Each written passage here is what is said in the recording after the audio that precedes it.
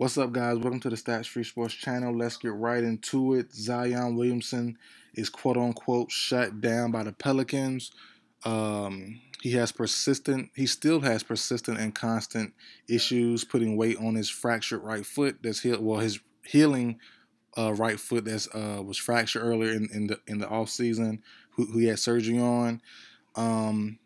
It's tough, man. It's tough. I didn't think, honestly, since Thanksgiving, I didn't believe he would play this season, to be honest. I would see no point. Just hold him out, let him chill for the rest of the year.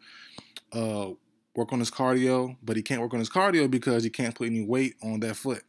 So, we've seen the memes and stuff about him being or balloon to 330 to 340 pounds. I think I've seen actually the actual true measurements is like 315, somewhere in that range, give or take a few. But that's still a little bit too big for him. My personal suggestion, and I'm not being funny, I'm completely serious, lipo / tummy tuck for Zion. Look, dead serious. And my thinking is, okay, the Pelicans just now hired a nutritionist for him, which is perfect. Live with that man, breathe with that man, bathe with that man in the off season, even now. Get that man a tummy tuck or lipo, whatever it is, the correct way to, safest and correct way to do it. Get that weight off of him. And once that happens, from that point on, so you got a blank canvas to work with. A blank, fresh canvas to work with, and then see what's up. I will give it a try. Seriously, it's a new day and age. He's gonna be joked on, gonna be picked on by the media and fans, and he'll be a meme and stuff like that. Well, people might not even know, to be honest, unless you come forward. I would give it a shot.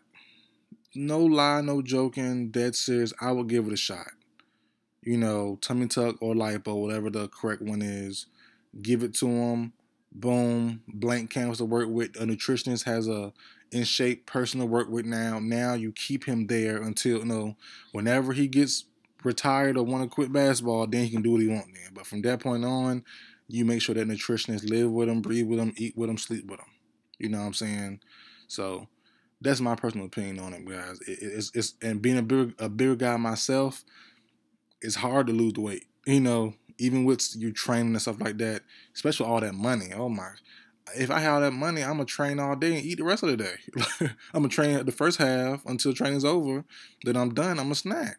You know what I mean? So the weight, it's gonna be tough to deal with. Then even with the weight being gone, or once it gets done, you have to get the cardio right, and the cardio takes time. I played football. The cardio wasn't. It takes time for that sport as well, but you can kind of fake it, especially being a lineman. You can kind of take breaks in between, and stuff like that, unless you're doing up tempo, whatever. But basketball is non-stop. That's why I never played. Well, I never played in high school. It was too fast. I'm like, I need a breather, please. I need a breath. But Zion, non-stop, up and down, dunking, slamming, having to move side to side. It's tough. It's gonna be tough. It's gonna be rough. So seriously, guys, Pelicans might need to look into tummy tuck or lipo. Get him down to low size, then work from there to see if you can get him, keep him on track and keep him there. But that's me. It might be a weird suggestion. I don't know. It sounds a little strange, but I think in a new day and age, protect your investment and try your best to keep them safe and sound and in good condition. So that's it for the video, guys. Like, share, comment, subscribe. I will see you guys next time.